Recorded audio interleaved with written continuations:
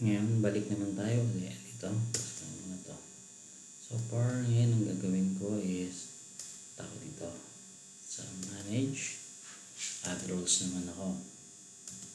So install ko muna yung Active Directory.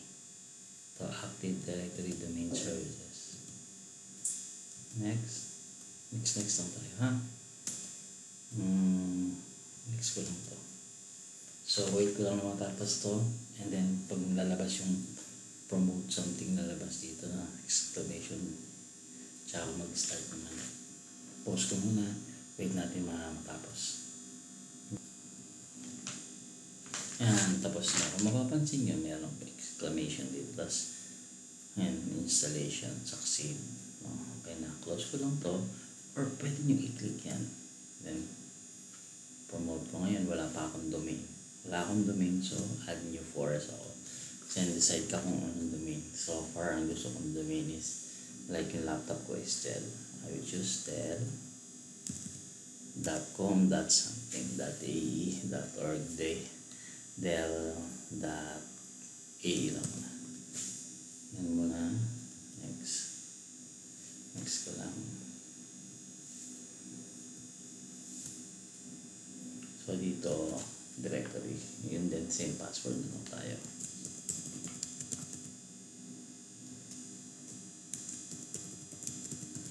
So next ko lang siya. Then later yan, sinasa cannot be great because authoritative parents on. Wala pa tayong parents on. So okay lang yan. Wala tayong DNS. So ito pa lang yung pinaka-first natin. So that's fine. So NetBios name natin is Dell. Makikita nyo yan lalabas. Ngayon, ito na. So, proceed next. After nitong installation, ito is magre-restart siya. So, it's normal. Magre-restart siya automatic. So, wait ko lang ma-install yan.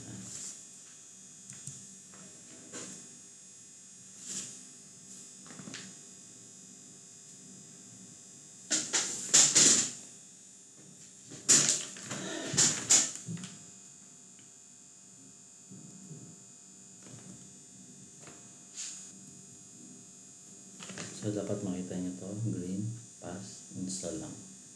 Then, that's it. Hintayin natin na matapos ng installation.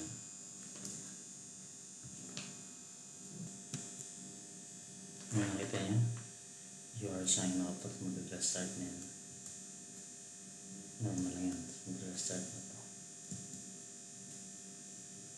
Ayan. Wait lang natin, ha? Yan, makikita niyo dito is under Dell domain na tayo. Kanina administrator, laging na ngayon Dell, tapos administrator na. We are nasa may domain na tayo.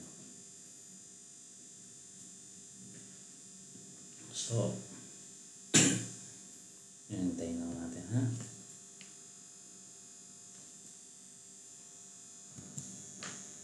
Yan, ito na siya. Tingnan natin, Ctrl-Alt-Delete. Yan, Dell na tayo. Dell domain. So, same pa rin ang password. Unless binago natin. So, hindi naman natin binago. So, yun pa rin. So, here we are. Sa ating server. Active Directory. May domain controller na tayo. So, dito makikita natin. Meron ng AD. Kanina ganyan lang yan, magkakaroon niya na AD rito. A tapos D. So let's wait na lumabas yun. Refresh pa. Pwede natin i-refresh. Ayun na siya. AD. Meron rin tayo DNS. So sa AD, pag wala kasi itong AD, wala itong, tingnan ko lang ito. Refresh is completed. Ito yan. So far, so okay na. So, anong gagawin natin dito is ayusin natin. CMD. Isa-isahin natin to. Ayusin natin NS Lookup. Kailangan lumabas yung. So, yan. Nakita niyan. Address. Ganun lumalabas. Exit muna ako.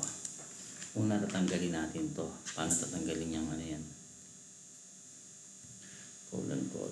So, isin natin sa IPv6. Doon tayo pupunta. Ito yun.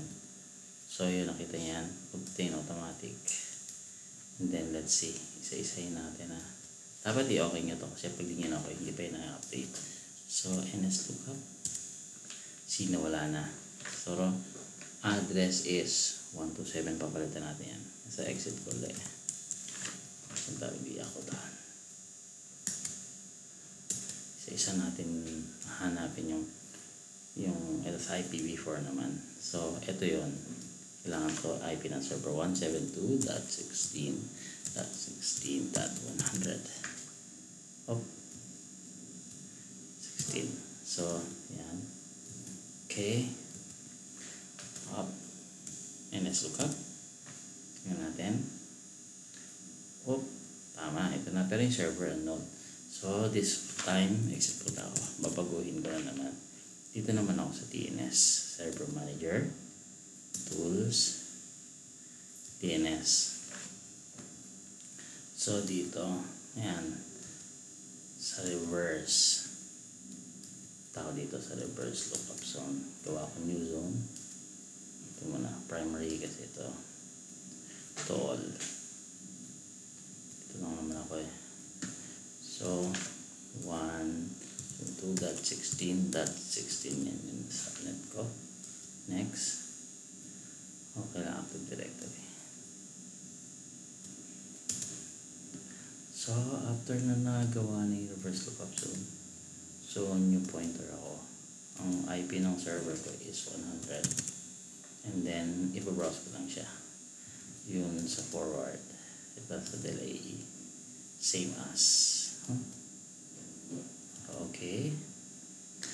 And then yun, subukan na natin yan. Let's see. So, up ulit. NS. Yes! Sweet. So, yun, nabagalan natin DNS. We're fine. So, part, next video naman tayo.